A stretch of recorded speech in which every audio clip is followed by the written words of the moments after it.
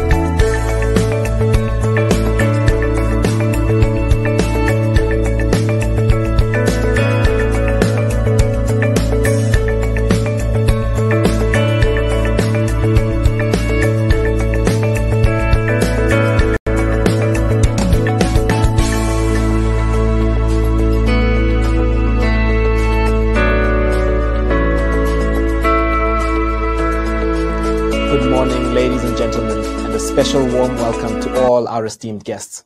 My name is Ernest Munna Khotlarangaka, and welcome to the second webinar in this three-part series that forms the first phase of this year's Career Development Stakeholders Conference. Just like the first time, the format of these webinars will be the presentations by speakers, followed by a Q&A session at the end. We do encourage audience participation through our chat feature, where you can post any comment or question you may have, and we will have our speakers answer and address them during the Q&A session.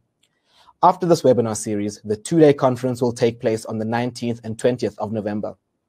The purpose of this conference is to bring together stakeholders to share information and knowledge and discuss career management as a strategy to improve collaboration between the public and private sectors to increase the employability of our youth and thereby sustaining livelihoods. Towards this end, the conference will additionally promote collaborative engagement between stakeholders to leverage resources and opportunities. This conference usually happens in person, but due to the COVID-19 pandemic, we have had to transition to the digital and new normal way of doing gatherings. There would have also been a series of career development forum meetings preceding this conference, which also cannot be run in person.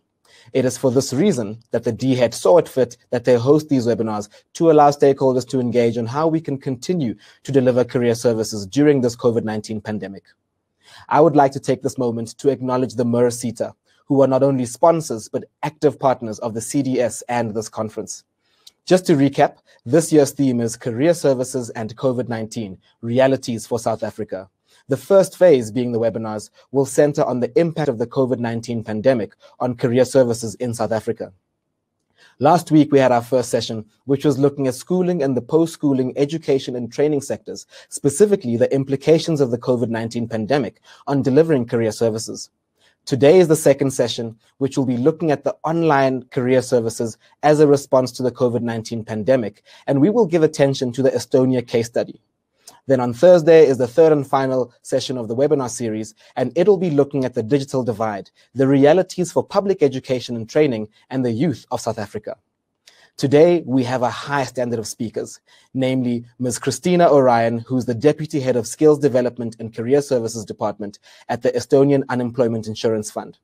Then we've got Ms. Trudy van Wyk. She's the Chief Director of Social Inclusion, Access, Quality and Equity at the DHET. Following that, we'll have Mr. Rata Khalele, who is the Principal Psychologist at the Department of Employment and Labor. Then we'll have Dr. Tashmia Ismail, who's the Chief Executive Officer of the Youth Employment Service. And then finally, we'll invite Mr. Letseho Mukeki, who's the Director of the Career Development Services at the DHET. Now, our first speaker is Ms. Christina Orion. As I mentioned, she's the Deputy Head of Skills Development and Career Services Department at the Estonian Unemployment Insurance Fund. Ms. Orion will be talking us through the online career services as a response to the COVID-19 pandemic, and she will be giving us a deep dive into the Estonian case study. Ms. Orion, if you're there, I'm going to hand over to you. Please remember to unmute your mic and then put your video on. Hello. I hope you can hear me well. Yes, we can hear you very well. Over to you, ma'am. Great. Yes. First of all, it's such an honor to be with you today here and to be able to share our experiences during these turbulent times. Let me just open my slide program.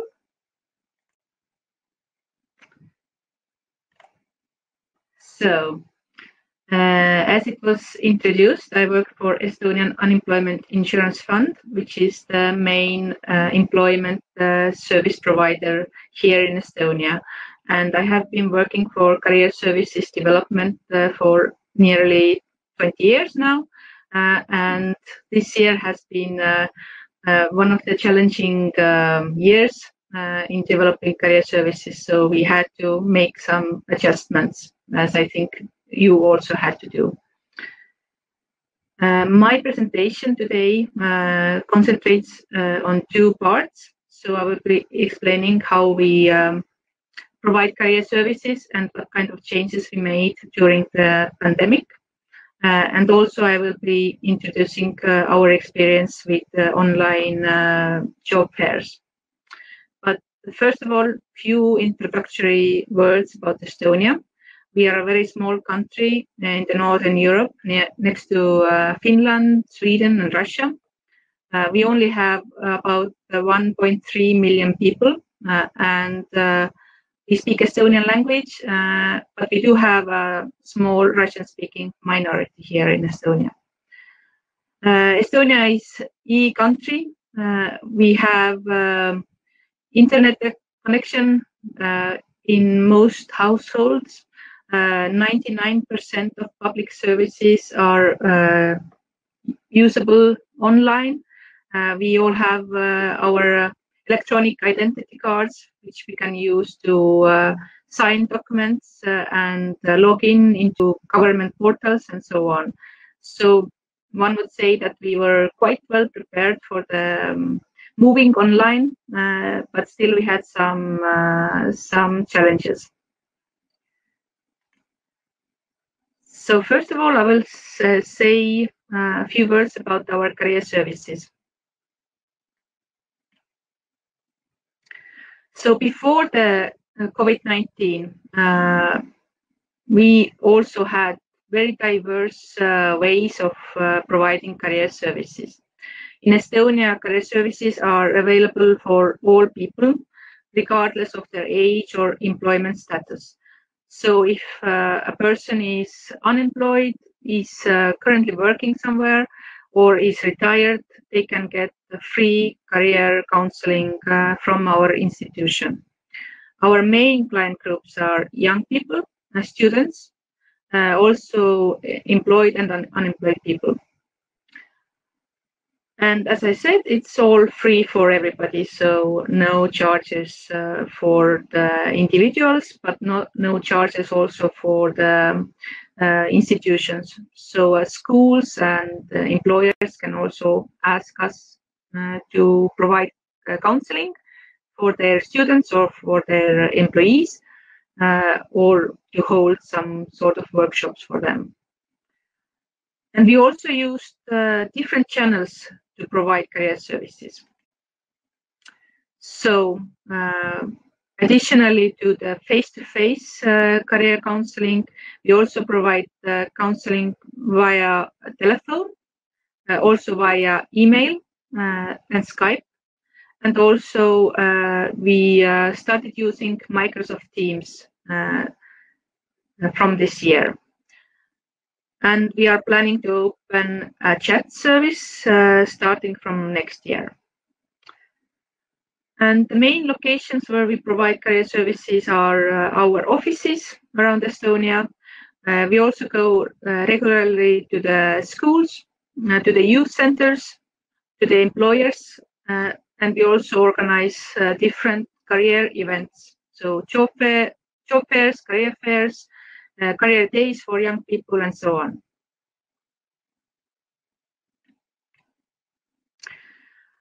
So when the COVID-19 lockdown happened in Estonia, we had to close our employment offices in 16th of March this year, which meant that our career specialists had to move to home offices.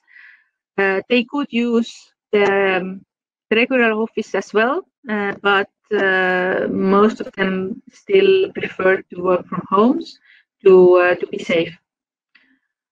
This also meant that we had to reschedule all the appointments that we had for our clients. Before the COVID-19, I would say that most of the clients preferred to meet with us face-to-face, and a small proportion online. But starting from March, we had to move all the appointments to online environments. Mostly we used telephone, but also Skype, email, and new environment that we started using this year was Microsoft Teams. We used it before for our internal meetings, but we opened it to client communication as well. And something that we had never done before was online group counseling and online webinars in this scale. So this was something very new for us as well.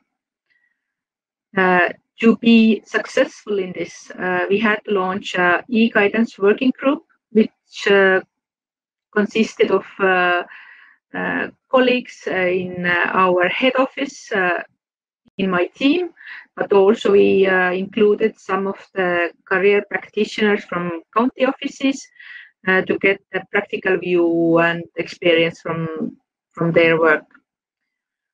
And this working group was very crucial to be successful in e-guidance services development. So this working group provided some specific guidelines for our practitioners, how to operate online. Also, they tested out new approaches. So they designed specific webinars or specific group counseling to hold online.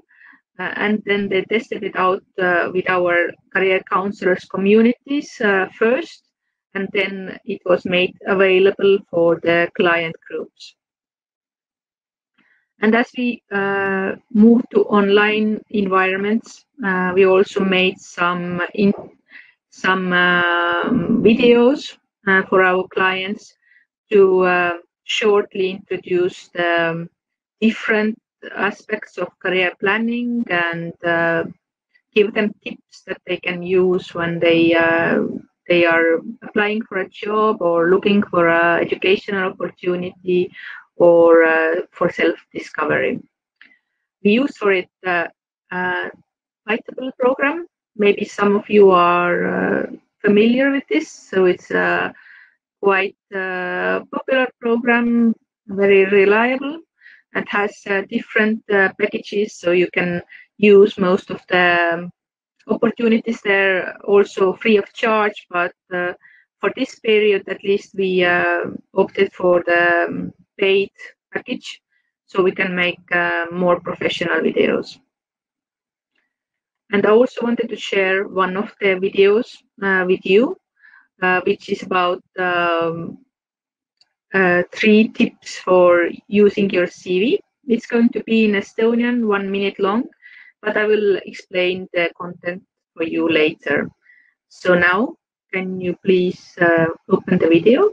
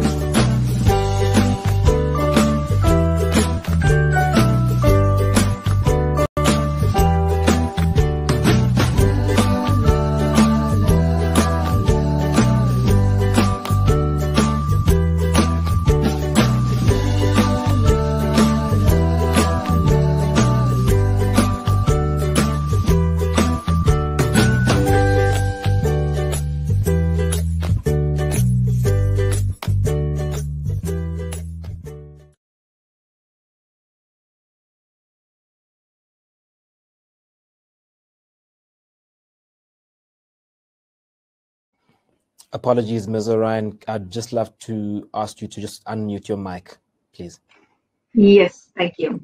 So I think you should be seeing my presentation again. Yes? Yes, it's all good. Thank you. Very good. So this video was about 3 tips how to compose your CV. And what we highlighted in there is that you have to, first of all, have a short introductory sentence about yourself, what you want to highlight in your CV. You have to be creative, but also to maintain the tastefulness in this document. Also, you have to check for moving out any irrelevant information, to be concrete and precise, and check your spelling and so on. Some of the tips. And the ending of the video said that a correct CV will leave a good first impression to the employers. And if you want to have a second opinion, you can send your CV to our career practitioners for reviewing and getting maybe some more tips. So this was one of the many videos that we made during this period, and it was entirely made in this Fightable program. So no filming was required. We only had to choose a layout for the video and different clips for the video from this environment, and make this script for the video. So very easy tool for anybody who wants to maybe make their services more attractive online. So let me just move ahead. Now you see our customers' evaluation of our services. So we ask, even before the COVID-19 period, we have had asked feedback from our customers who have used the career services in our offices, and we calculate, so to say, recommendation index based on their feedback. And during the lockdown, what we observed was that actually people who use the online services, they couldn't meet face to face, were very happy about this opportunity. You can see that there is a small peak during the 4th month of 2020, and also the red line, which represents those clients who were not very happy with our service. This one declined. So this data and also the comments that we got from our clients showed us that they were very grateful for our services online. They were very happy with the content and the guidelines that they got from our practitioners. And this was something that was very much appreciated.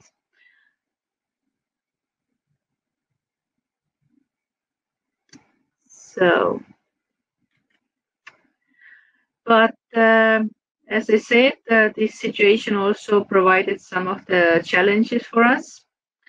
First of all, it was quite tricky for our practitioners to combine a family and work life simultaneously at home offices. All of the schools in Estonia were also operating online, so children couldn't go to school, so they were at home, and the situation at home with family was very different for people. So this was one of the big challenges, which was not very easily solved. And also we had some question marks for ourselves, how the quality of the service is if you compare the face-to-face service versus the online service. So although our clients said that they were quite happy with our services online, still some of them preferred to postpone the online service and meet with our counselor when the opportunity to meet on face-to-face was open again. So, and how we try to respond to the new situation. So additional training was provided for career practitioners. We had some training about how to use different ICT tools, specifically the Microsoft Teams, but also different websites where you can make maybe more interactive tasks for the participants, and also how to manage the counseling online. So it's a quite different environment. The person can just leave the counseling session face-to-face. That rarely happens, and so on.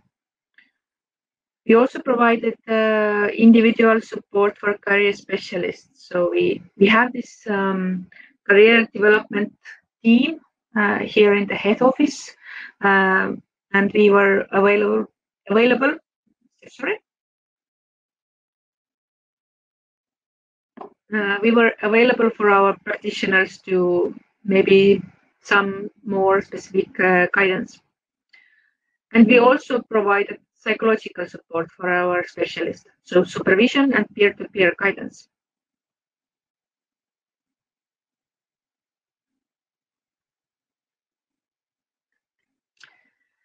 And what we also observed was that the e-guidance is not for all. So our clients, our people in Estonia, do have different skill sets when it comes to ICT skills. And also some of the people were not psychologically ready to communicate online, even on the phone. They still prefer to meet face-to-face for different reasons. Maybe some health issues that they had, some special needs that they had, which were an obstacle for online communication. Also, as for our counselors, for the clients as well, the situation at home was very different. they had to be taking care of the family. There was not much privacy in some cases. Maybe they didn't have the necessary tools at home or necessary connection at home, and so on. So it had some customers who were postponing their counseling and hoping for the better future to meet face to face. So additionally, we also had online job fairs. This was also something new for us in this context. First of all, we've had so-called summer job fairs previously, which were face-to-face and were addressed for the young people, including underage job seekers who wanted to have a so-called summer job when they were not in school. But this year we had to move it online in a very short notice. And the main aim for this fair was to mediate vacancies, but also internship and voluntary work offers, to have some guiding workshops and also provide online guidance. We did have a quite extensive advertising campaign for this event, and it was very popular for the participants part. But as we analyzed it later, we hoped for maybe more vacancies. But as it was held in May, when the employers were still quite careful in advertising their vacancies, so they were unsure if they would have jobs to offer and what will happen in their line of work. So we did have vacancies, but we hoped for more. And these vacancies that we had quite good number of candidates, so the employers were able to choose the good worker for themselves. And here you also have the link if you want to check it out later. But we also had a new online job fair just a month ago or so. So this situation was now more different. And this job fair was open for everybody and had quite a high number of vacancies, considering that we are a small country. So we had over 3,000 vacancies. Some of them were also for Europe, but mostly Estonian. We had career seminar, online event where you could hear inspirational speakers and get some maybe guidelines how to apply for jobs. And also some people shared their stories.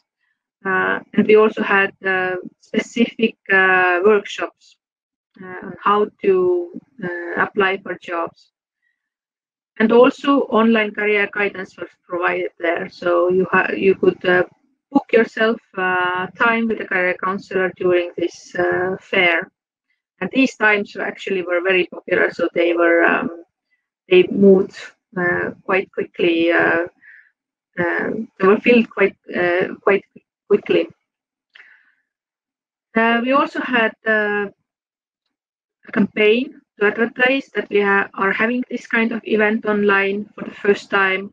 So we made a mass mailing for the job seekers and employers. We also had an advertising campaign that we that was visible in the radio, social media, and different outdoor media as well. So we had the digital screens in shopping malls, for example. We also have this kind of screens in the public transport, in buses, for example. And also there were some larger screens in the city. and we had 74,000 visits to the expo site, and this was very good result for us. So we were quite happy with this job fair. And if we would say what we could learn from this experience, is that this kind of job fair is a good opportunity, not just because of the COVID, but also because people are online much more these days, and it's much easier to connect with employer online versus if you have to go to some expo center in the city and then go around and trying to find the vacancies and trying to find the right employer. Online, you can just during the day browse the employers, browse the vacancies, and you also had the opportunity to ask from the employer directly in this environment. So I think this is all from me now.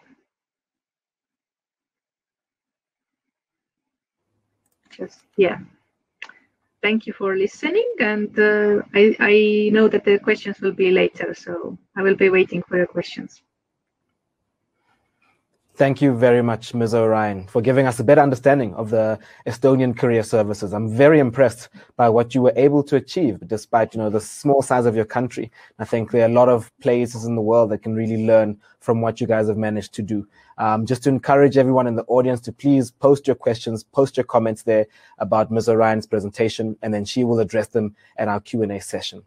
Now we are going to head off to our first respondent, who's going to be Ms. Trudy van Wyk. Trudy is the Chief Director of Social Inclusion, Access, Quality and Equity at the DHET. Ms. Trudy, I'd love to invite you to unmute your audio and activate your video, please, so I can hand over to you. Thank you, and thank you for the opportunity. And firstly, I want to thank Ms. Christina Orion for a very insightful presentation and on how Estonia has responded not only to the fourth industrial revolution, but also how to adapt very rapidly to changing environments. I've really learned a lot, and I believe that all the participants, I see we are over 156 at this stage.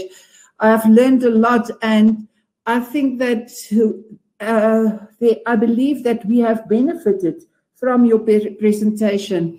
My response will be from the perspective of the Department of Higher Education and Training. As people know, that the Department of Higher Education and Training is hosting the National KETA Career Development Services in the country.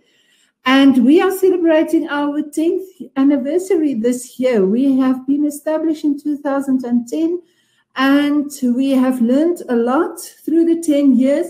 And I think through the last 8 months in the lockdown and the coronavirus pandemic, we've learned even more. So yes, that is where we stand at the moment. And when I respond to the specific presentation of Christina, I will also refer a little bit back to what we are doing. If we look at Estonia and I look at South Africa, firstly, the size of the country is quite different. We have got, what is it now, 56, 58 million people in the country. We have got about 28,000 schools. So we have got a huge country. And I think the biggest challenge in the country is the rural population and the vast number of people that residing not in the urban areas or semi-urban areas, but mostly in rural areas. And that is being accompanied by things like unemployment. And I think our respondent from YES will specifically talk about that. But when I look at the strength of the Estonia case, and especially around the issue of the COVID time, is that connectivity and the use of information and communication technologies is pivotal to the work that we are doing. And through the 10 years that we have worked on career development services, we have worked on multiple platforms ourselves. We have got SMS and a very African thing that's been called the Please Call Me. So you can just send the Please Call Me and the advisor will call you back, or a short message service system, and the person will call you back. We've got a telephone service, a helpline in forms of email. We've got Facebook, Twitter, a career help website. And then I think our flagship platform is the National Career Advice Portal, or the NCAP, that I think have to be upfronted much more in the new normal that we're talking about at the moment. So I think when I listened to Christina's presentation, when you have got multiple channels, I think the strength lies in it that when things change rapidly, like in the past few months, we could have moved from one channel to another channel. We could have used lesser the telephone system and more the online services, because it was already there and it was already established. And I'm very grateful for my big team, my career development services team, that they have had the foresight to have a national career advice portal and email and all these electronic means that they are communicating with the clients. One of the things that Christina has raised that's for me very important is the decentralized venues of where career development service is being brought to the people at the local areas. And that is one of our approaches also, where we have got Seketa centers, for example, in our labor centers.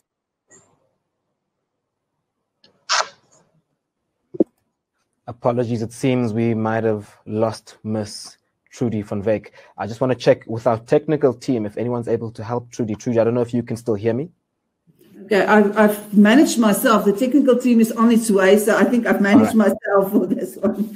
Okay, I'm back to you. Colleagues, then I think I was talking about the decentralized venues. It's a very important thing because Christina later in her presentation has alluded to the fact that it's not psychological. People are not psychologically ready, and they've got personal preferences that has to be taken into account, and their way that they are using electronic tools is very important, as well as connectivity. In our country, connectivity is a huge issue, and we are working with people. I always say it's not the hardware, it's not the software, but it's the warmware that is the most important, where we are working with people and we are working with people's fears, we are working with people's minds, and we're working with people all the way. So we must not have a barrier of technologies between you and the information and the guidance and the advice or the counseling that you are providing to the client that's in front of you. And then interesting what she said was also that people initially prefer face-to-face or telephone counseling, and it still remains the core service. But we see that over the past 3 years, even in South Africa, we saw that there was an increase in online services. If we look at the statistics on our National Career Advice Portal, is that our statistics have increased over the past 3 years tremendously on the portal. And with that, the telephone helpline support, the numbers went a little bit down. So that means that there was a move towards using online services and self-help services. And that is another thing that I found very interesting, is that people start getting a fay with self-help services, and they would rather go online and test out certain areas and help themselves. Another thing that I want to respond to, specifically what she has presented, is the use of videos for career planning, for self-discovery, and produce the videos internally. One thing in South Africa that we're not very good in is to believe in that we can do it ourselves. We are really always want to outsource things like this, but I think you've proven that a very good video can be produced in-house by our own people, because they are in fact the experts, and we have got beautiful young people that can appear on a video and assist in providing information and advice to people like the CV that you have introduced us to. I wish I could understand your language. But then the next point I want to respond to is the interactivity. I've picked up when you said after they have done the CV, then you can go and present your CV to an advisor to assist you or to give comments on your CV. And I think the whole issue of using multiple platforms all the time throughout your work is very important. And it's not only an online platform of only the portal, but also have interoperability between using different platforms to suit the need of the people and be people focused and not technology focused. And then one thing that I think we have to really think much more on is the customer feedback. It will be great to report on the use of our online services during the COVID time. What I can say is that because we had the services before the time, the online services before the time, like the National Career Advice Portal, as well as the Career Helpline, the services that was offered through telephone services, we have moved that to provide career decision-making, subject choices, and applications for post-school opportunities, amongst others. And during the lockdown, with the requirement for career advisors to work remotely, the helpline advisors have used what we call GrandStream Wave, a soft phone application that allows them to connect remotely to their workstations from home. And more specifically, it facilitates the making and receiving of calls as if the advisor is at the office. So again, the focus on the user is very important. They still use the same call in line, the same telephone number to call in. They don't know that the advisor is sitting at home. And I think we can learn a lot from them, that people don't need to be in the office all the time. Although you said the issues about balancing family time and so forth is a challenge, we have to look at that. We have, for example, during the lockdown, and it is for me amazing that we have assisted 4,911 cases through the helpline and using the GrandStream Wave application. And then the advisors have additionally been able to continue to provide the service and the information through the services, like the website, like I said, the Twitter, Facebook, and so forth, and then also the National Career Advice Portal, the information hub for teachers that we've already established, the chat line, the email and Facebook. Sorry. The Career Development Counseling Unit has continued to administer career choice and subject choice assessment and questionnaires online to support clients in their career planning, subject choices, and labor market-related decisions, primarily through the Career Advice Portal and our online platforms. As you know, the focus in South Africa is very much on skills development. So we have supported our technical and vocational education and training colleges, and we have developed the interest questionnaire that has been initiated as part of the current student registration. And we have trained officials, 11 online sessions with over 80 officials, as well as support services in 9 sessions. And we have reached all our TVET colleges in the country, all 50 of them, with 263 sites. And there were over 217 officials attending this. So what I can say is that although, like you said, it was so sudden and people were not prepared for this, people have adapted very quickly to the new normal. And it did not hold us back. We also did information sessions, for example, for grade 12 learners in KwaZulu-Natal, the North Coast region, where we did our Apply Now and PSET options, as well as NSFAS. So I think when we look at the quality of service, is the thing that you have raised, is we have to think about the new normal. Quality is not necessarily in face-to-face, and we have to think about the quality of online services also. And I think that is the way that we have to go. And the training in the using the tools and managing information, advice and guidance counseling online is for me a very important issue. And we can learn from you and share even what we have learned on how to support the advisors through the supervision and the peer-to-peer guidance. And I would like to hear what your experience were in that regard. Then lastly, I want to focus on the online job fairs. Ooh, that is a very exciting idea. And we hope that we can work with our partners to build up on this idea, because every time that we do, for example, our Mandela Day Career Development Festival, the cost of traveling and bringing people to a venue and bringing children and learners to a venue is so high.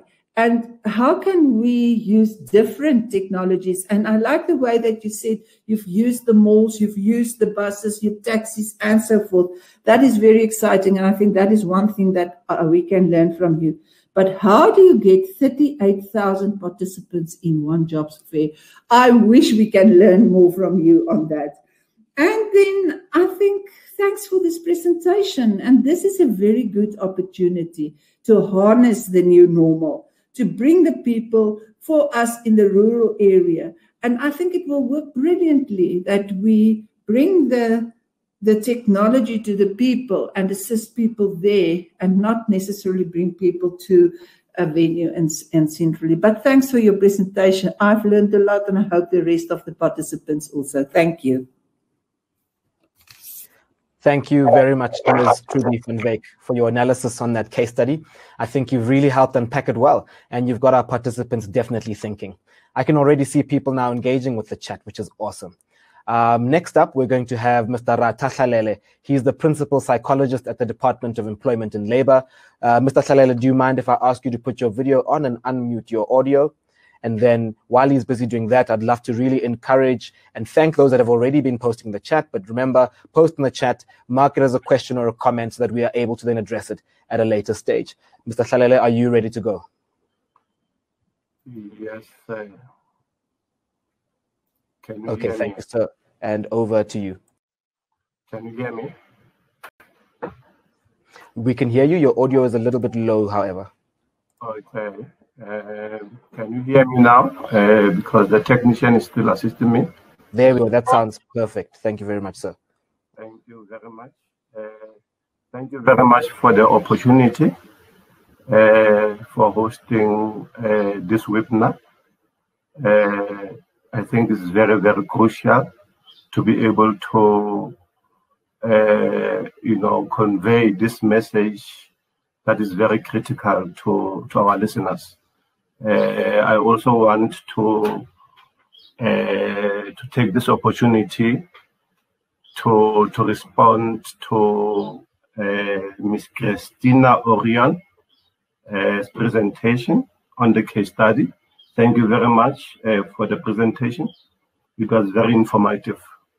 So thank you very much. I hope we will also be able to reach that stage that you are in now.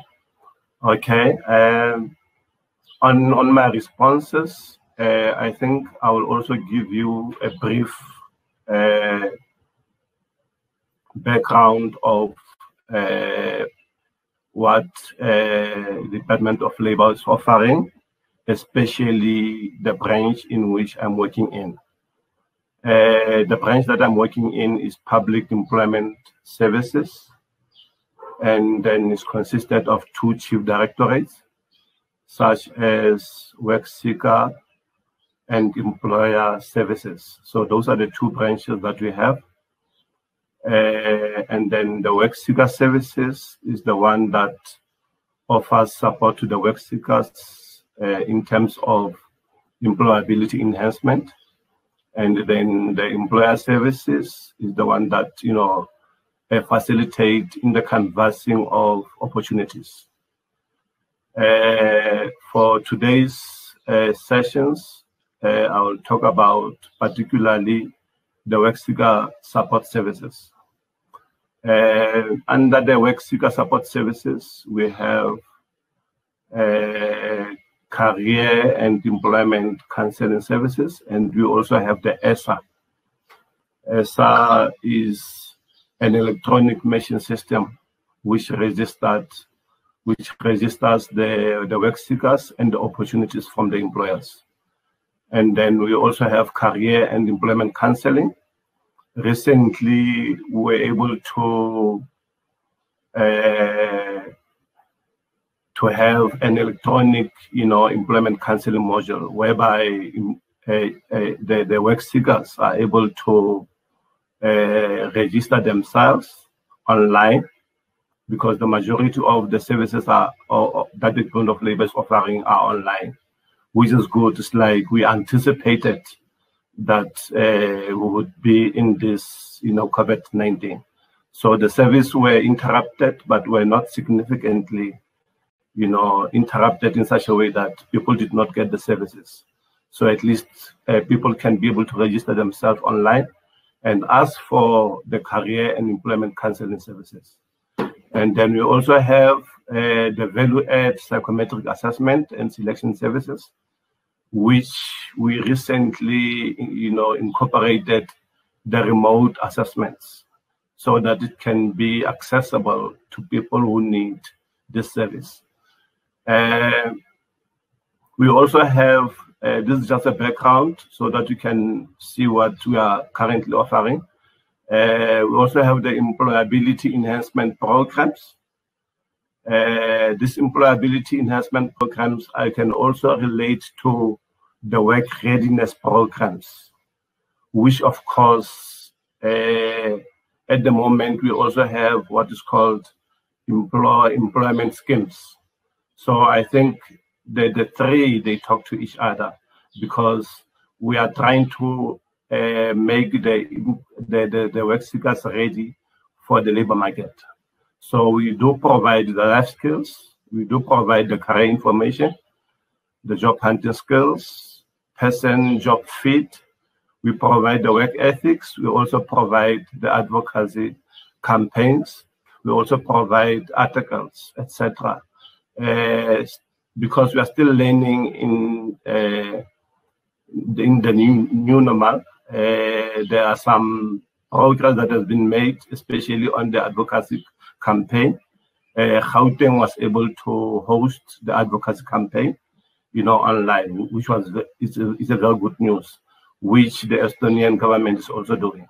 So obviously, there is no a huge gap between what they are doing and what we are doing currently.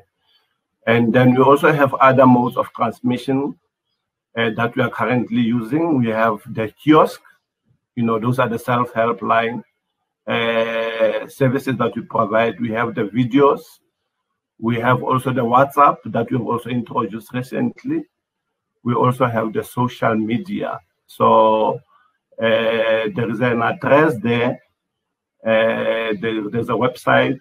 When you log into the website, www.dol.gov.za, then you'll be able to access all those, videos that we're talking about, and the social media. And then again, under public employment services has a footprint. I heard you talking about the decentralization. We have a footprint of 126 labor centers, and we also have satellite office, countrywide, to enable the work seekers, even the employers, to access, the public employment services.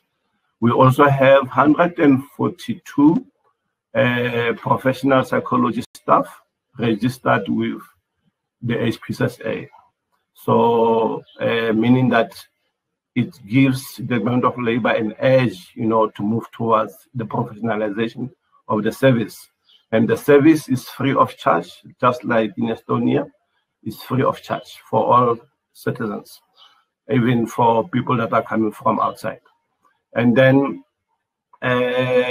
number two, I'm gonna talk about the current challenges.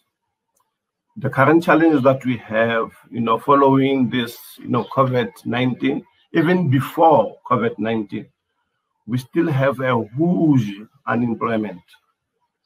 That is the biggest challenge that we have, especially among the youth. So it obviously exacerbated, after, during and after the COVID-19. And then we also have underemployment that's also huge. We also have serious poverty, especially, among African people. And there is still, an inequality that is still haunting us, emanating from our legacy. Then the other challenge that we have is the services, unfortunately, in the public services are disintegrated, among all role players. So if we can try and make sure that all the services that we offer, the public should be integrated, I think it will make a big impact to our people. And then we also have a serious mismatch of skill set to available opportunities. That could obviously emanate from the inefficiencies, in the educational and academic curriculum. And then the other challenge that we have is that we have a lack of researched information on labor market trends. We have also a shortage of, information on, the skills that are required by the labor market. And then also we have, a lack of information on entrepreneurial development opportunities, which our people must take advantage of, because that is an alternative road that all of us, should have, because everybody in South Africa must actually have entrepreneurial skills so that a person can survive irrespective of, what comes, in the position of the person.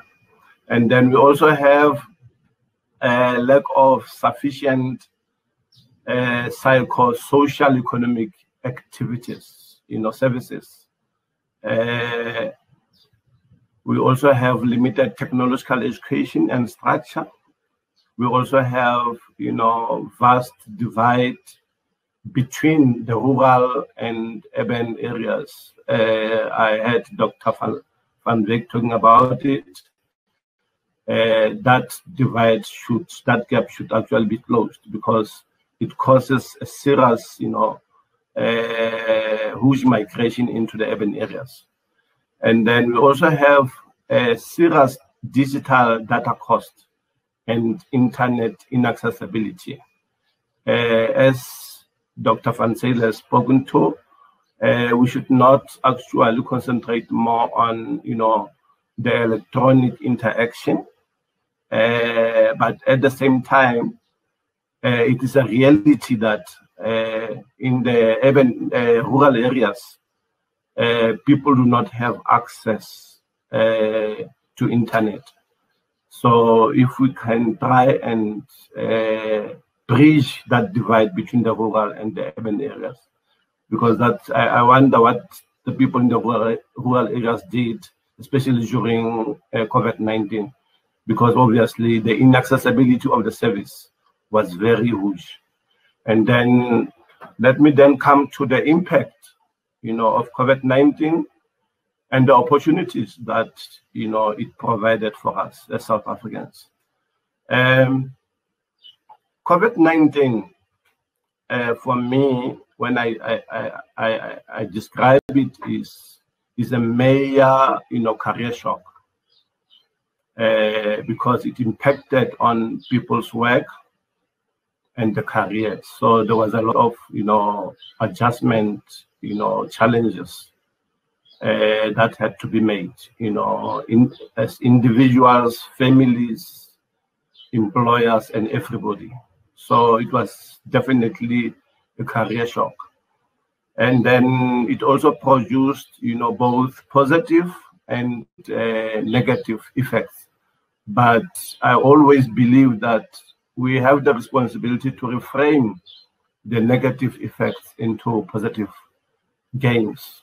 it is our responsibility, because this COVID-19 has actually enabled us to reflect and to provide, more efficient services to our people. And then there's also a need to develop career competencies and skills for adaptation, employability, and resiliency, especially after we have learned from COVID-19. There's a need to develop career competencies and skills for people to be able to adapt and become more employable and to become more resilient, irrespective of the challenge they're confronted with. And then the other point is we have imposed, the COVID-19 imposed a forced mind shift amongst all of us, because it exposed, a lot of things, and it also forces us to think out of the box of alternative solutions that can, improve our lives. We have the online communication and education that has been introduced through the COVID, and those are the viable means that we can actually take advantage of, especially because they contributed in cutting the costs and the time that were normally experienced, from moving from one place to the other, because there were a lot of travelings and booking expenses that were incurred in the meantime. So all those cost and time savings should actually be redirected to enhance, our interventions. And the other very important element that COVID-19 has taught us is we should have what is called career or job diversification. In other words, it is necessary to maximize one's chances to survive in alternative employment offerings, and it eliminates, redundancy. So it opens options for one not to become, stranded whenever, any major shock is happening or disaster is happening. So that is also a very important issue here. And then we should it also helped us as well to have what is called a continual career evolution. A continual career evolution is a continuous development path. It enables people to navigate easily to changing work and personal environments. These are some of the things that we got from COVID-19. And then obviously it also introduced what is called the work from home, which also yielded, positive options. And then it also exposed the deep-seated weaknesses in the public service systems and processes. So, which of course we need to reflect and attend to those weaknesses in order to improve our service delivery. The last one that I'm going to talk about is the recommendation. Obviously, it's going to also be based on the case study that was delivered. First one under the recommendation, I think there must be a career development and employment interventions that should be contextualized, and it must be indigenous, kind of career development, and the employment interventions must also be indigenous and contextualized to be able to talk directly to the needs of the people on the surface. There's also a need to uproot systemic issues of poverty, unemployment, inequality, and employability. There is also a recommendation on the multimodal approach. The multimodal approach, the holistic approach, to be able to respond appropriately to the psychosocial economic services. The integration of those services is very, very important. And then you must get rid of this generalized, silo mentality. We just have to root it out. And then also, we have a need to increase career employment centers. And these career employment centers must not be done, in isolation by the stakeholders, but they must be informed by the societal needs. We have to involve our societies and our communities so that they can, be able to take full ownerships of those employment centers.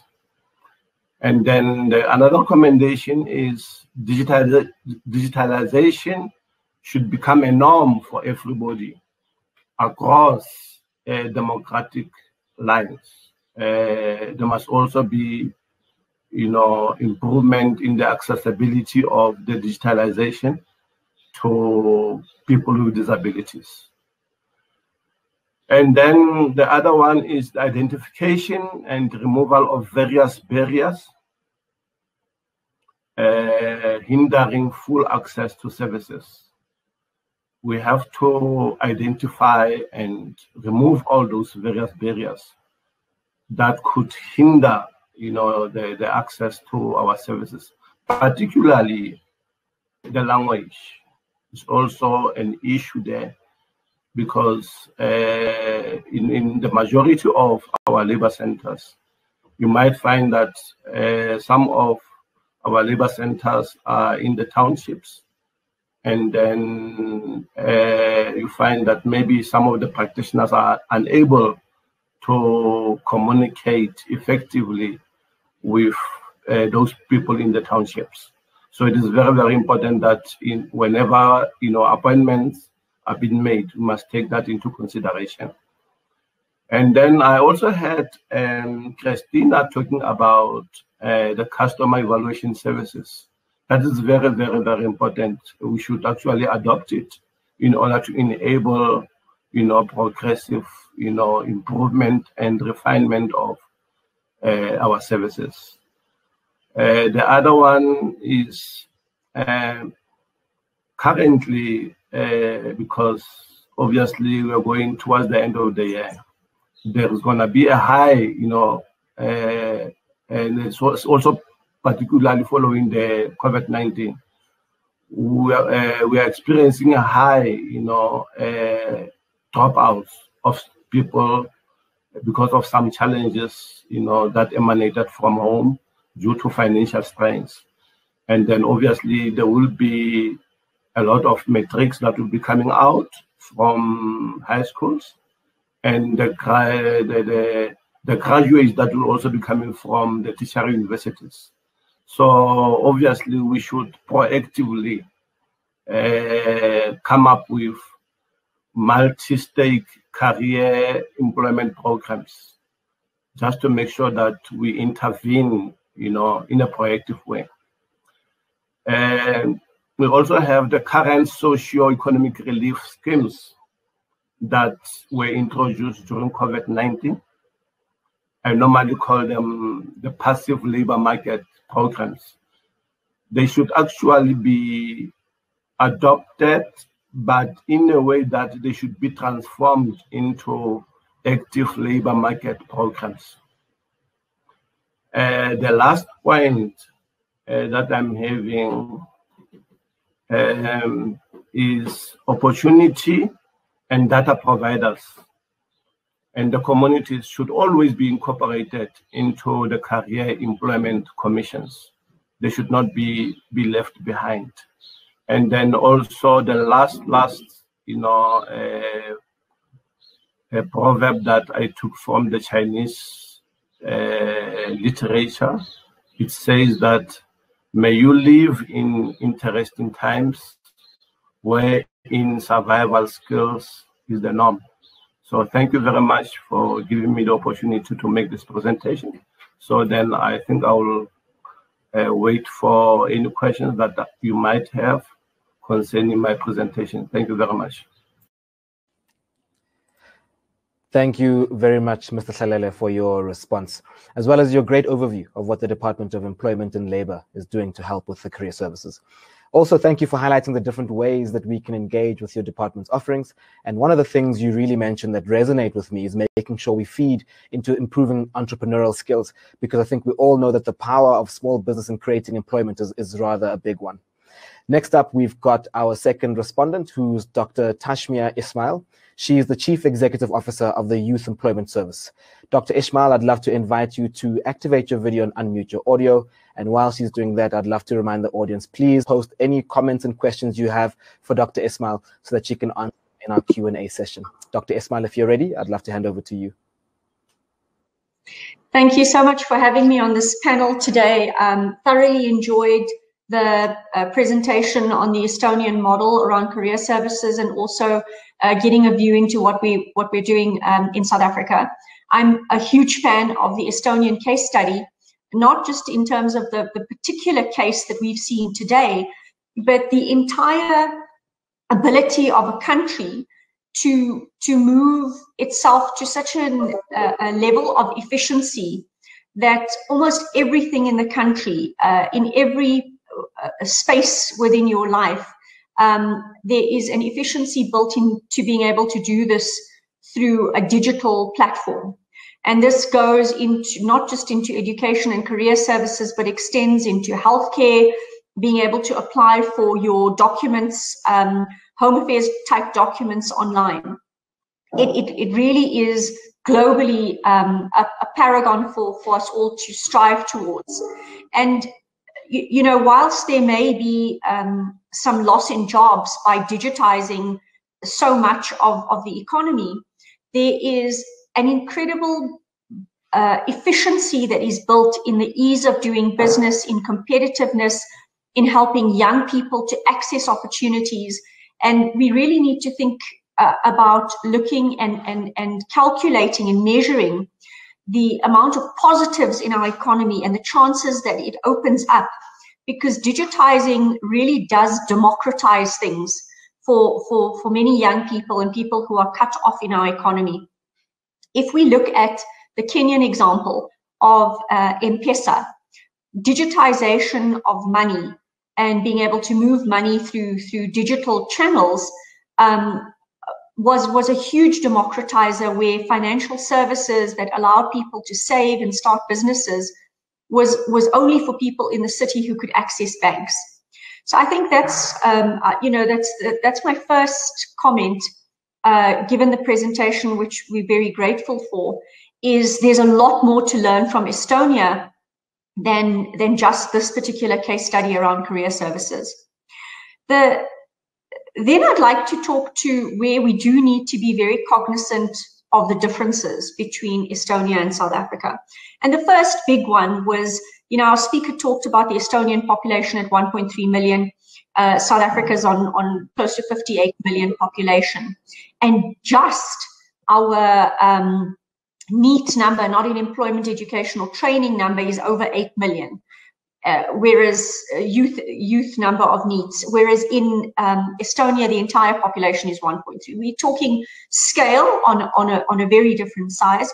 And then what has to be mentioned, I think, is GDP per capita, the economic profile of Estonia, where GDP per capita is $23,266, which is a 2018 figure. And South Africa's GDP per capita is 6,374. So, almost 4 times the GDP per capita, and we also have the highest inequality in the world. So in Estonia, we have a homogeneous population, largely one language, everybody living with reasonably similar quality of life.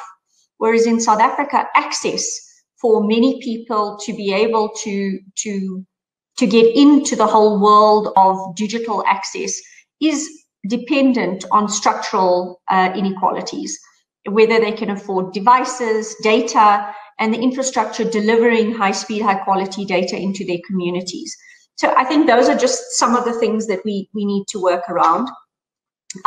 While the speaker was talking, I found a book. I just went to search for a book that I had read on called Randomistas. And to just play slight devil's advocate, they're huge values and positives to be derived from digital infrastructure, but it doesn't mean that the psychology of getting a job and career services can't also be delivered in an analog fashion. And there's a brilliant book that I read called Randomistas, which described a very simple program in Germany. And get this, it was printed leaflets, which is, you know, in the context of today sounds really medieval. But if you will allow me just to read this passage from Randomistas. Occasionally, inexpensive interventions have a significant payoff. In 2010 and 2011, the German government posted out a cheerful blue brochure to over 10,000 people who had recently lost their jobs. A cheerful blue brochure. The color matters. Bleiben Sie aktiv. Translated, stay active. The leaflet urged unemployed people. It discussed how the German economy had been recovering after the financial crisis, reminded people that unemployment can be bad for your physical and mental health, and suggested different ways in which they might look for a job. The leaflet boosted employment rates among those who received it.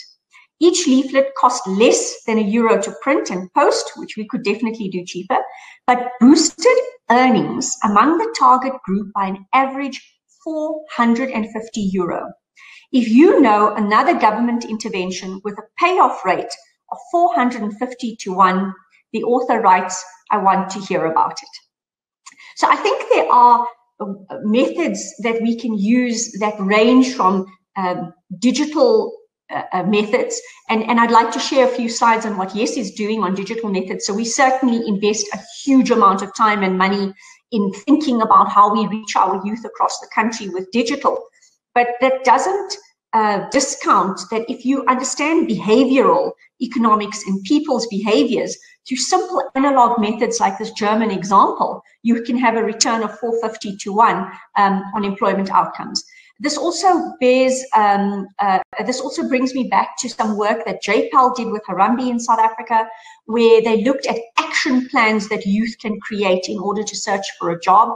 And if we could teach young people how to search for a job, I'm so glad to see from our speakers that a lot of work is being done on psychometrically profiling youth and assisting them through hopefully an action plan to understand what their skills and potentials are and how to connect them to platforms where jobs that are suited to their profiling will appear. Because I think a lot of people get muddled in the complexity of understanding their skills, capabilities, qualifications, and what sector that fits in and where you find opportunities in that sector. And then also how you can micro-credential your way into becoming better suited for a career where there may be potentials. And I'm going to try and experiment here. I hope the organizers don't mind, but I'm going to screen share a window.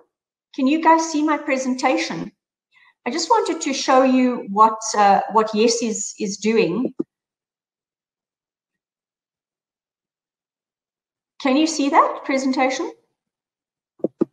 So nothing is up yet on my side. Okay, let me do this.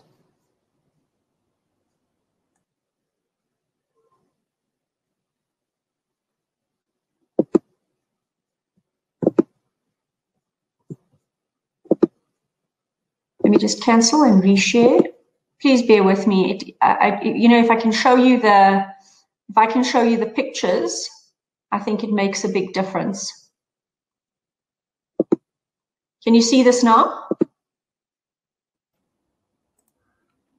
No, nothing on my side. Let me just check with the technical team if they are able to help you.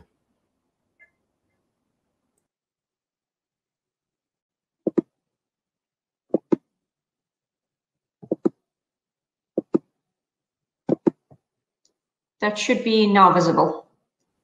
Yes, that is now visible. Great. So what the Youth Employment Service does is we assist young people into a first work opportunity. We work on the demand side of the economy. So we work with the private sector to say, please help us open work opportunities for young people for a year so that we can break the cycle of young people saying, I can't get a job without experience, I can't get experience without a job. We've got, because of structural factors in our country and network factors, a lot of youth are just, even with huge potential, are never given that first opportunity to get into a job. We worked with the DTIC for a year that if companies invest in these youth jobs, we allow the company to get a level up on the BE scorecard. And so it's a win-win. We're incentivizing companies to open new job opportunities, which is very difficult in the current climate because nobody wants to increase their payroll during economic recession, and particularly given COVID. So it's important that you have some kind of incentive to get the private sector to create jobs. You know, you can have as many career services as you want, but the bottom line is an economy has to be generating jobs for young people to get into. Now, where are we at with YES today? This number is slightly dated. We've now created, with the private sector, 40,450 work opportunities for young people. That is about 2.2 billion in salaries into youth wallets.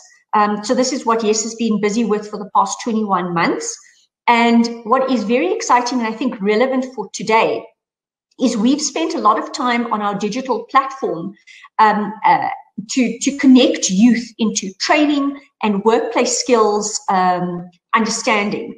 And on our digital platform, which has been zero rated by Vodacom, we've already logged 6.3 million learning minutes on this platform. And what I was really happy to hear from the Estonian case was this idea around exposing young people to inspirational speakers. There's a big psychology to finding the right career and fit, which very importantly is about the youth mindset and being inspired to believe that this is possible for them. Which is why, in order to get these learning minutes, we thought very carefully about the content that we would put onto our smartphones, which are zero rated. So we want youth to learn how to transact digitally, how to access a digital address and put themselves on the digital map where they can access a whole new network of opportunities that might not be available in their local environment or through their network connections. So we encourage youth to build a digital CV, to get this out onto LinkedIn and various career platforms. And then we've built our content with a very strong behavioral economics and behavioral influence, where we use growth mindset tools, nudges, and reward systems to help youth to shift their mindset on what their capabilities are and what is available for them out in the workplace. And then, of course, access to this training material. So we've done some of what the Estonian case has been describing. We've used a lot of young people to create peer learning material, getting young people to understand themselves, lots of tips and tricks on putting a CV together, but also using video and entertaining video to get young people to understand what this is about. We've interviewed HR leaders inside of the private sector, and we've got them on video talking to young people about these tips and tricks on what they should put into a CV, what they look for, when do they just push a CV aside. And some of that material is not just available on our smartphone, but on the For Youth portal on our website. And I have a slide on some of these tips and tricks that you can find on the For Youth tab on the YES website, which is YES for Youth with the number 4. So we tell youth, get to know yourself first, identify yourself and your skills and potentials, and then step by step taking them through CV preparation, both through a document and through this video that we've created. And what you see here is what we have on our smartphone, the Yes for Youth smartphone app. We have animations where young people are guided through the world of work by other young people so they can understand what to expect in the workplace, why it's so important to have a good fit in terms of yourself and the job that you go for. But this center slides will give you an idea of the style of the content that we're developing. It's telenovela style, where young people can learn and get guidance through storytelling, rather than trying to get them to work through PDFs or complex sites. They work through the learnings, through the stories of other young people. And peer learning can be incredibly inspirational and a powerful mover for young people. This picture that you see here is the first step in building your profile. It's another app on the that is zero rated, where we give young people nudges to think about reflections. We survey them, and the entire idea behind our behavioral shift program is to build confidence for people to access the workplace. And once they're in, stress and socio-emotional management, I think we underestimate the anxiety and psychological sort of breakdown of not having the dignity of a job. And you almost have to build that up in order to prepare young people for the technical parts of job search. We also get them to think about personal financial management. So when they start to get those jobs, they understand about saving, communication and interpersonal skills, so that they really nail it at the interview, at the job interview, and just give them tools to plan for the next step. Given that JPAL work on how important action plans are in the creation of an opportunity for yourself.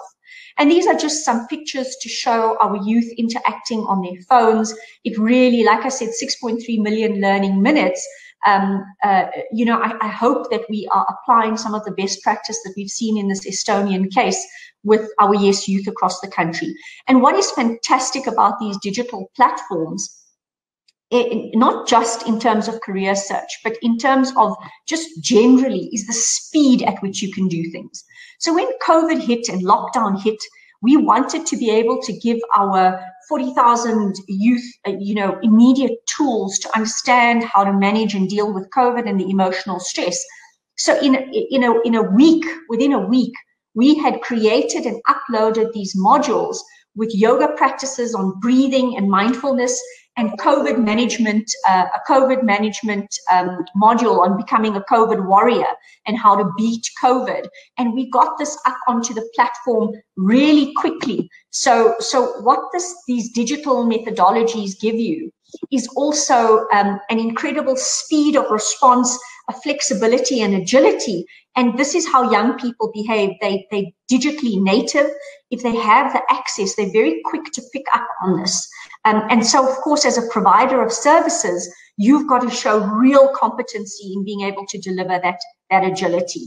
And I think this is what we see in Estonia across sectors, is an incredible agility to deal with things as they arise. So today, if you go to Estonia and you land, you immediately get a message on your phone that gives you the option of taking a test as soon as you get to the airport, a COVID test, or going into 2 weeks of quarantine. If you select the COVID test, you're isolated for that night. By the next morning, you are given your COVID test results, and you can then move into the country freely. So rather than cutting off the entire country from visitors coming in, which bring with them important investment dollars, important IP for the country, they've created a system to very quickly continue with people coming into the country, but in a safe way. And I think this is the power of learning from the Estonian example, is how do we recover our economy and give youth a chance by harnessing speed and agility through digital. Thank you. Thank you very much, Tash, for your response on the Estonian case study. I think you brought up some very valid and very interesting points there. And again, another thank you for giving us a great look into what the Youth Employment Service has been doing. I love the thoroughness of your guys' activities. You're not just doing box ticking activities. So I think it is really awesome. We are now going to my personal favorite part of the webinar, which is the Q&A session, because it allows everyone who's been viewing and attending to actually engage with our speakers. So could I please ask our speakers to put their videos on, and then I will request you unmute your mic as and when I then bring the questions to you. I want to just thank again our questions and comments moderator who's been fielding the questions in the chat as we've been going. So speakers, our videos are on there. Thank you. And I want to see if Tash's video can go on as well as Mr. Hlalele. Thank you very much. So my first question, it comes from Nogulunga, and this is directed to Mr. Hlalele, and it asks, how do you ensure that your services are known and available in poor communities like rural areas and informal settlements? So Mr. Hlalele, if you can unmute your mic and maybe respond to that question. Okay, thank you for the question. As I've indicated, we have... apologies, Mr. Hlalele. Do you mind if I just get us to check your audio again? It's sounding a little bit low. Can you hear me now? It's a little bit better, but still low. Maybe you can move a bit closer to the laptop there. Okay. Can you hear me now? That's perfect. Thank you, sir. So I'll allow you to respond to that question. Okay. As I've indicated, we have a footprint of 126 labor centers together with the satellites, offices, across, the country. So obviously they will be accessible. And then we also have the outreach programs that career counselors who are registered as professional psychologists, career counselors, together with the psychometrist, they do conduct outreach programs. So they do go to the community and offer those services. I think I've answered that question. Thank you very much, the next question we've got here comes from Taryn van Vieren, and the question reads as follows: what is the average age of those attending the job fairs? Is it mostly aimed at the youth and attended by the youth? I think this question is for Ms. O'Ryan in terms of in Estonia. Yes. First of all, the first online job fair that we had was mostly addressed for the young people under the age of 26, but it was not restricted to anybody else. So if an adult wanted to take part, it was available for them as well. But the job offers that we had online and the employers that we had online could mark certain vacancies that were also available for young people or even underage young people. So it was up to the employer to put on the information about that. The second one that we had in the September and October was addressed for the general population. So it was adults mostly, I would say, but young people also could attend. So it was not restricted to anybody. I don't have specific data on the age of participants because we didn't have any questionnaire for the person who joined the expo online. So we don't know for sure. Thank you very much, Christina, for your response there. The next question we've got comes from Abigail Baloyi, who says, thank you, Mr. Hlalele, for the informative presentation. I'm interested in knowing if the WhatsApp channel is very effective or not, and would you recommend it in providing career development services? So if Mr. Hlalele is still there, maybe he can put his video on and respond to whether or not the WhatsApp channel has been effective in delivering career services. Okay. It seems maybe we might be having some technical challenges with Mr. Hlalele. Let me go on to the next question that we've got there. We've got a question from Melissa Christians, and Melissa says, thank you very much. I note that there are no walk-in centers available for the youth in the Northern Cape. Are there any plans to open one? I don't know, maybe Ms. Van Wyk might be able to answer this question. Thank you. I think the question is towards the Department of Employment and Labour, because the Department of Higher Education and Training does not have walking centres. We are partnering with the Department of Employment and Labour, for example, with other departments, with provincial departments. I know there's a lot that has been opened in Mpumalanga with the Department of Social Development, and we work with schools, with colleges and universities. So we don't have walking centres ourselves. So we are working on a partnership basis with other partners. So I think the question is more towards the Department of Employment and Labour. But I think it's a very important question that he's asking, because how do we get the information to the people in the rural areas? And that's very important. Thank you. Thank you very much, Trudy. I see we've got Mr. Tlalela back, and maybe I'll put the question to him as well in that case. I've got a question here again from Samuel Chabalala, and Samuel says, how does one apply for a YES program? He says we are a registered skills development center. I think Dr. Ismail might be best to answer this question.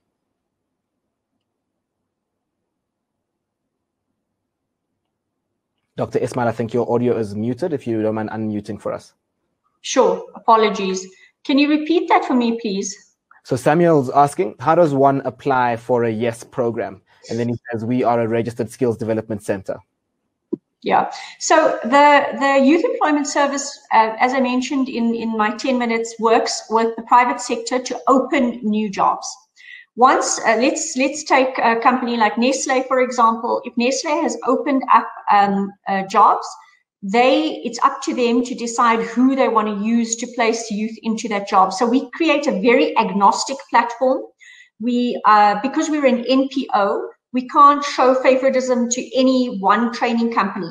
So we're not prescriptive. Companies can decide who they want to recruit and place their youth and train their youth. Now, remember also, YES is a national program. So we've got young people coming into work with complete entry-level skill sets. They don't even have a matric certificate. We've got youth in KwaZulu-Natal who are going into training around recycling, removal of non-indigenous species. And these young people are getting training at their level, which is very, very entry level. And then we've got people going into the banking sector with very sophisticated qualifications. And so the range and nature of YES placements is extremely varied. And this is why we allow employers to make their own decisions on training providers and where and how they recruit youth. We try to promote that youth are recruited locally from local communities when those opportunities are close to communities, the work opportunities are close to communities. Thank you very much, Dr. Ismail, for that response. The next question I've got comes from Likile Sibohodi, and Likile says, good morning. Are there career services, international and multilingual? I think she's referring to, or sorry, he or she is referring to the Mr. Ryan's Estonian case study. So are there services international and multilingual, and do they have anything that they offer in Africa and more specifically South Africa? Ms. Ryan, over to you. Mm-hmm. Our career services are available in Estonian, in Russian, and in English as well, but they're mostly targeted to Estonian inhabitants, so not citizens. They don't have to be citizens, but if they are currently in Estonia looking for a job or educational opportunity, they can apply for the career services. But also if a person is thinking about moving into Estonia, so I think that in that case we have a separate portal, Work in Estonia, which addresses this kind of questions. And if a person wants to have career counseling, they can also contact our organization and we can find a solution for that. Thank you very much, Ms. Orion. Our next question comes from Musa Ramaru, and the question is the YES app in collaboration with the Department of Labor, and what distinguishes it from the ESSA online service? Dr. Ismail, I don't know if you want to take a stab at that one. Sure. So the app is not done in collaboration with the Department of Labor. YES is a not-for-profit organization that is funded by the private sector. We built this app to ensure that when youth are placed in opportunities around the country, they can access the app, which acts as a mentor in their pocket to help them build workplace-based skills in bite-sized nuggets of videos and peer learning to support them through that year of work opportunity. We did have some discussions with the Department of Labor quite early on that we would try to get some kind of API. So if job opportunities opened, that some of the database of the Department of Labor could be put forward for those roles. But the YES app is very much about a mentor in your pocket that teaches you workplace-based skills through animations, videos, and assessments, and allows you to build a series of certificates that you have completed modules that build these workplace-based behaviors. What it also has is 12 modules on business literacy, which helps you to think about an entrepreneurial career once you've finished your year-long work experience. So it's quite different content in terms of what it delivers. It's a curriculum that it delivers. Thank you very much for that response, Tash. The next question we've got is from Chris Bukes, and it reads as follows. Is it good to see how you approached the career development services during the lockdown in Estonia? What is the number of people in the career development team, and what are their qualifications? I think this question then is for Ms. Orion. Yes, thank you. We have a central career design and development team in head office, which is 9 people, including me. And the main background of these colleagues of mine is they all have higher education, but in different sectors. So in psychology, in education, in social work, and also in economics. In Estonia, if you work as a career practitioner, you don't have to have specifically career practitioner education, because we don't have this in higher education. But if you have a higher education in these sectors, we will provide introductory education in-house.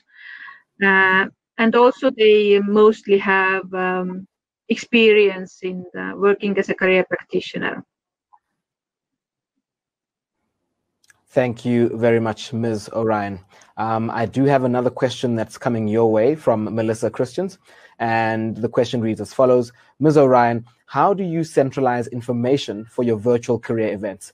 Did you request this from the employers prior to the event, or did you share links on the day of the event for the employment opportunities, employer contacts and recruitment portals that job seekers could access? I don't know if you can talk to that. Yes. To have this kind of online job fair, we had a partner who is a private company who owns this online expo environment, and they collected the data from the employers and put it online. So it was not done by our employees in unemployment insurance fund, but we had a partner who was outsourced. I know if this answers the question. Yeah. Yes, thank you very much, Ms. Orion. Our next question is for Mikateko Koza, and the question reads as follows. How best can the DET support SETAs during this time to access learners? Maybe if Ms. Van Wyk is able to tackle that one. Thanks for that one. I thought it's the question on connectivity because I expect that question to come very soon to the department. Yes, I think it's important. If you look at our career development policy, there are three structures that have been identified to manage career development services in South Africa. And one of them is our National Career Career Development Forum that has got a CETA chamber. So we have got a formal structure where we're working with CETAs, and I would really encourage Mr. Koza to contact the CDS people at the department and get involved in that because it's so important. CETAs have got their specific chambers that they are working with, and they have to provide career development services to them. That's one of the KPIs. And it's so important that we work together and share, number one, the right information, the best quality information to all our citizens. And that is why it's important that we have to work with CETAs. So I would encourage him to contact the department and work with us. Thank you. Thank you very much, Ms. Van Wyk, for that response. Another question we've got here from Nogulunga says, which skills suffered the most due to COVID-19 and which ones emerged more due to COVID-19? I think this question is a little bit broad in general. I'd love to hear maybe everyone's responses to this one. I don't know if I could ask Dr. Ismail to start and then we'll look at the other speakers. I mean, in terms of skill sets, I think we need to talk skill sets and jobs. A lot of what YES is about is learning by doing, learning on the job. And if you were in any sort of industry like tourism and hospitality, where you were needing to learn about customer interactions and you had face-to-face jobs where you couldn't do them digitally, but had to learn this through those on-site activations, those were probably the jobs where you got the most job losses. And those are probably also the youth with the lowest skill sets and who needed those jobs most. So it is quite a tragedy that COVID has impacted people who really needed those jobs to be able to learn skills on the job, whereas a lot of the more skilled youth grads, for example, who are working in companies, were able to very quickly switch over to working digitally and virtually. So we had youth up in Mpumalanga who were working on game ranging programs, working in the hospitality industry, learning how to be service staff in hotels and restaurants. And of course, many of those youth have had to sit at home and not have that work experience for all those months. Thank you very much, Dr. Ismail. Maybe I could ask Ms. Van Wyk to respond to the same questions of which skills or maybe even jobs suffered most during COVID-19 and which ones really emerged and were stronger as a result. Thanks for the question. I think, obviously, I think when we look at the media and responses that's coming from government, is our lowest skilled people that are suffering the most. And I think Dr. Ismail has just now said that. I think the people who are not skilled or the people who are lowly skilled are the people who suffer the most. But I think when we look at the opportunities that COVID has brought, and I think that is where we have to look at, people must get themselves to get soft skills. And we're talking about this so many times, even in our advice that we give in the career advice helpline, is people must find the information, get advice, how to equip yourself in soft skills. One of the soft skills that we are talking about now is just how to operate in a virtual environment like we are working at the moment. That was one of the skills that everybody had to learn within a blink of an eye. And then the whole issue of reskilling. You know, we were so fixed in I'm being skilled for a job. And you must rather think of how can I be reskilled to be more employable and not just for employment. So that is my response to that. Thank you. Thank you very much, Ms. Van Wyk. I think that's a great insight from your side there. And lastly, maybe to Ms. Orion, I want to see, is there a difference when looking from the Estonian perspective, or is this problem really just a global one as it stands from your side? Yes, it all sounded very familiar for me as well. I think the people who have low skills suffered the most also in Estonia, mainly because these were the jobs that were most vulnerable to maybe shut down during this period of time, and also the higher skill jobs that we have in Estonia. In a big part of those were able to move to, for example, home offices and online, and they were not as much vulnerable.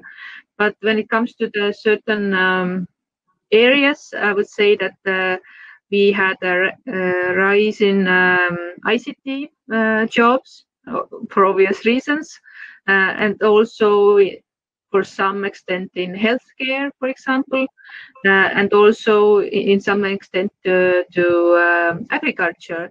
And this was mostly caused by our government decision not to let foreign workers enter the country in the spring and in the summer as well. So they had to find local workforce very quickly.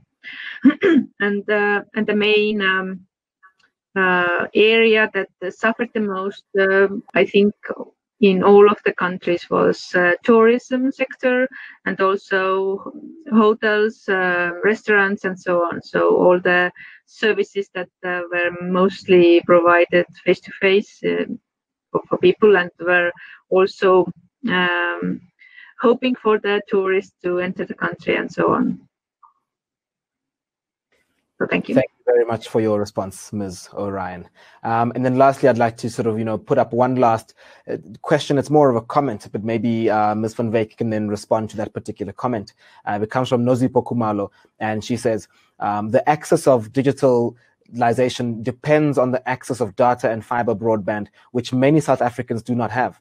COVID-19 has shown us that we need to use the fourth industrial revolution, but also be realistic to our situation as a country. I don't know if Ms. Van Wyk has got a response to that particular comment. Yes, I think that's a very important question that she's asked, Melissa. And coming from the Northern Cape, I think you and Tanya, who are there, who know the work that we are doing, it's very important that we look at this much broader than only career development services. Government, and I'm very glad Nozipo is here from the Department of Communications and Digital Technologies. We are working with the Department of Communications and Digital Technologies, firstly, to zero rate all educational websites. Yes has said that their website is zero rated by Vodacom. Please contact us. We can zero rate it for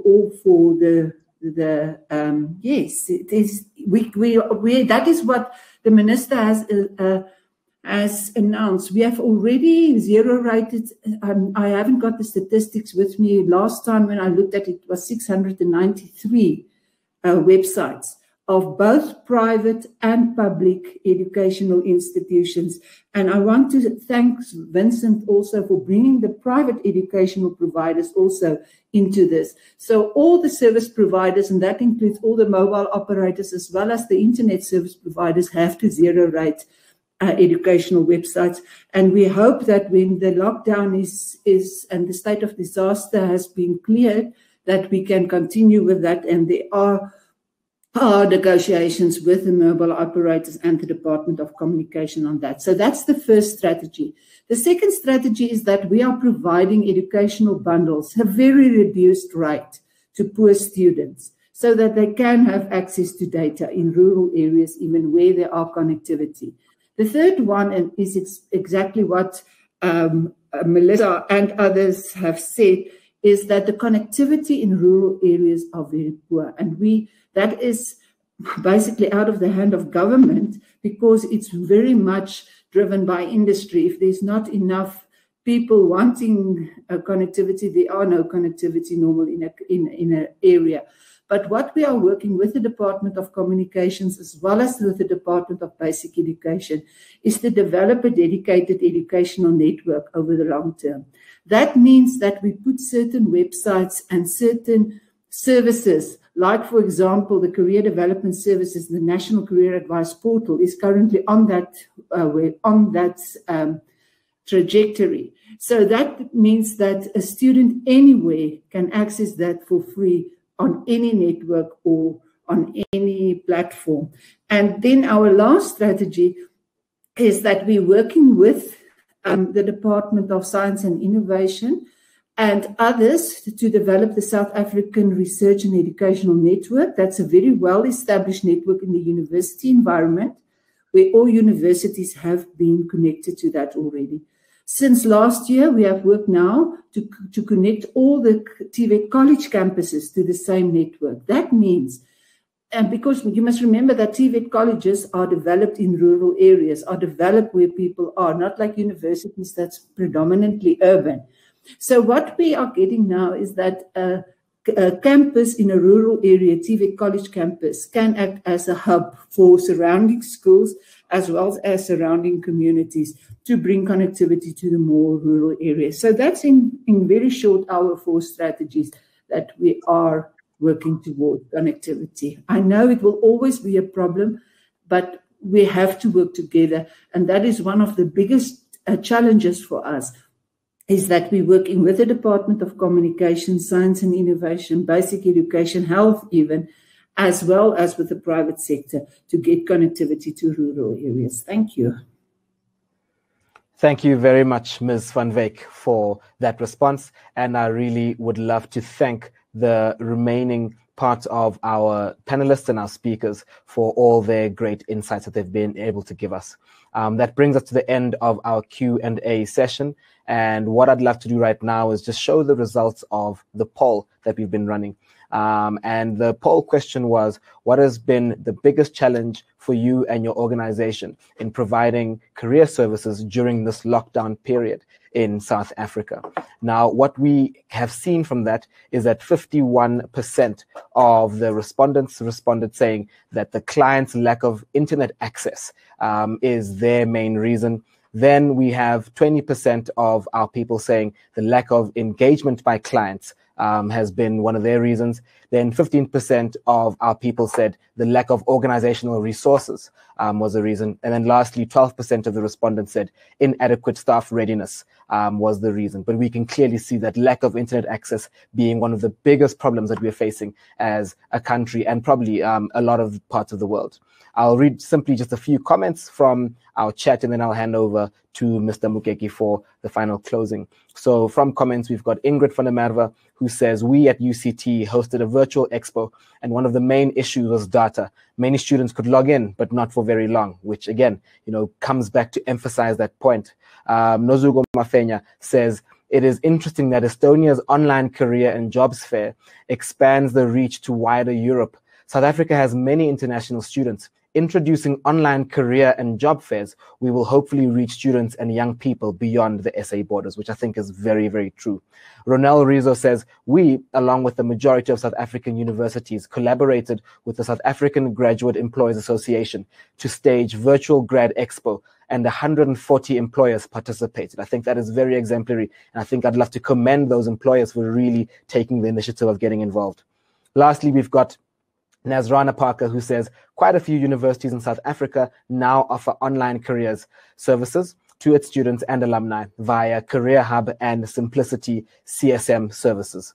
Right now, that brings us to the end of our Q&A and our comment section. I'd love to invite Mr. Letseho Mukeki, who's the Director of the Career Development Services at the DHET, to really bring a nice summary for the webinar as well as close off and give a vote of thanks. Mr. Mukeki, if you are there, over to you. Thank you, Mr. Rangaka. I believe you'll all agree with me that this was an inspirational and engaging session. On behalf of the department, we would like to thank you for joining us on the second and of a set of 3 webinars where we're looking at the provision of career services during the COVID-19 pandemic. with a particular focus on lessons we wanted to draw from the Estonia experience. To all our speakers, thank you for making the time from your busy schedules to honor this engagement. Our deep felt gratitude to Ms. Christina Orion, the Deputy Head of Department of Skills and Career Services at the Estonian Unemployment Insurance Fund, for honoring this engagement and for giving us such an insightful presentation and sharing with us their responsiveness in dealing with issues of COVID and the 4IR environment. Thank you to Ms. Trudy van Wyk, the Chief Director for Social Inclusion, Access, Quality and Equity at the Department of Higher Education and Training, who responded and painted the picture, for us on how the department and the country is responding and has responded to issues of COVID and lessons we have drawn from the Estonia experience and what we plan to do going forward. And then also to Mr. Moraman Khalele, the principal psychologist in the Public Employment Services at the Department of Employment and Labor, for sharing, his thoughts, on lessons, that we have drawn from both the Estonia experience and also just sharing with us what the Department of Labor has been working on. And lastly, but certainly not least, thank you to, Dr. Tashmia Ismail, who is the Chief Executive Officer at the Youth Employment Service.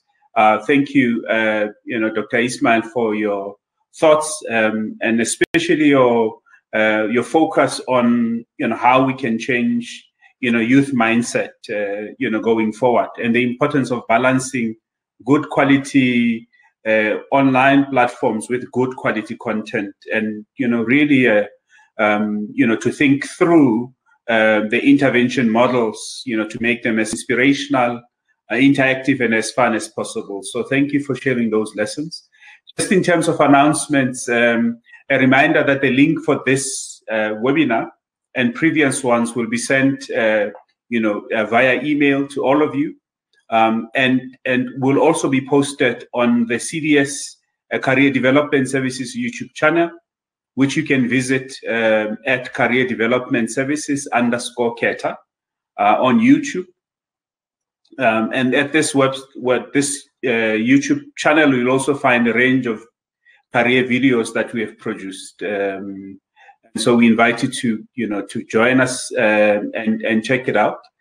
The next webinar will be this coming Thursday at 9:45 to 12, and it's going to be on the digital divide, the realities of public education and training, and the youth of South Africa. And so a number of the questions that were raised today around the problems that, of digital divide that COVID has exposed, we're going to be dealing with at that webinar, and we are excited to offer you a diverse and experienced set of speakers who will share with you what initiatives are being implemented and challenges, and lessons that we are learning across government, nonprofit, and private sectors. And also to just remind you that of the upcoming annual stakeholder conference that will take place on the 19th and the 20th of November. Final shout out to our staff and our supplier and all of you who are working behind the scenes to ensure that we bring all of you a quality experience. And in particular, shout out to Mr. Rangaka, who was our moderator today.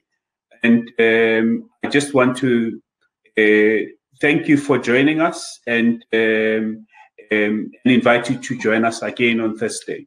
Thank you.